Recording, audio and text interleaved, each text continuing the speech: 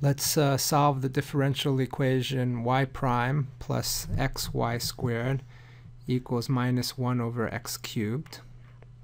You can identify this as a Riccati equation. We have a y prime, we have a function of x times a y squared, and we have a function of x.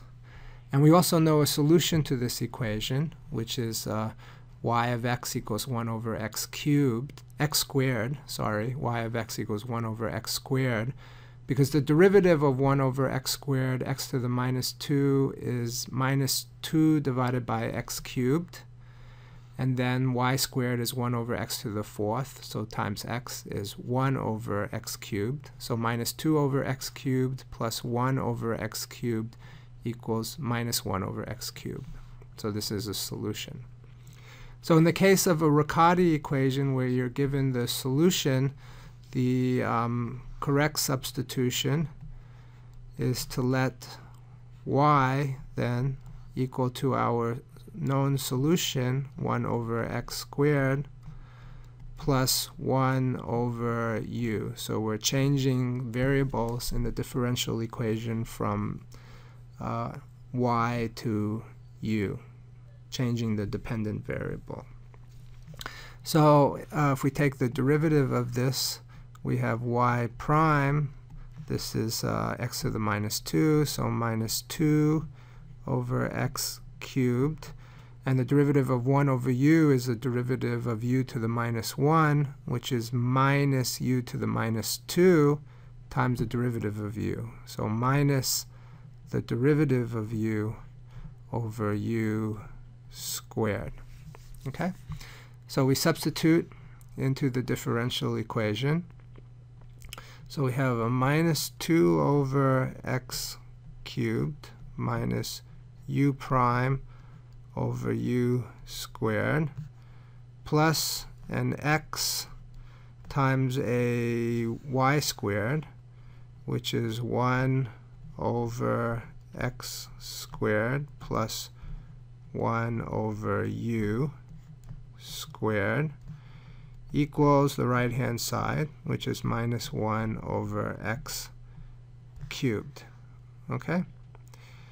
A little bit messy, but we're going to have to simplify this. So the way to simplify this is we expand the quadratic term.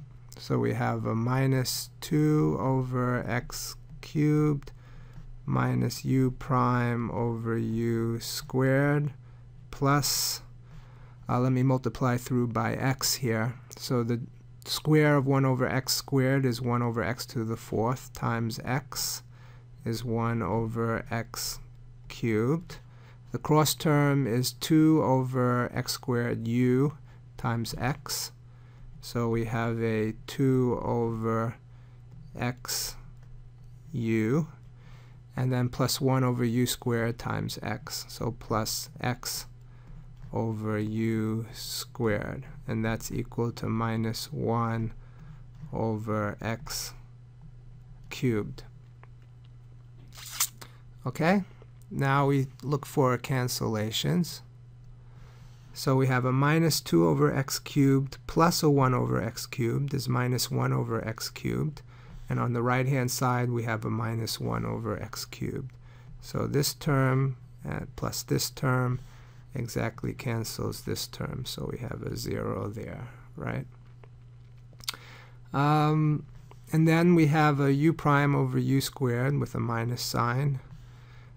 So we would like to exhibit a first-order linear equation.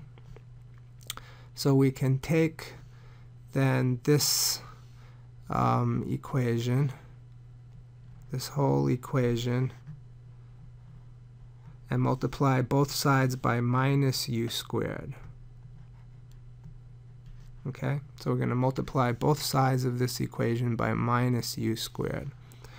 And then we're going to get a u prime, and this one will become our linear term, so minus u squared, so minus 2 over x u.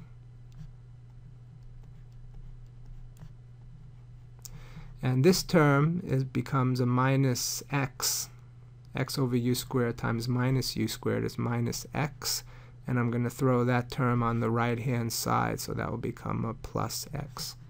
Okay, so what we have now is a very nice equation to solve, a first order linear equation in u.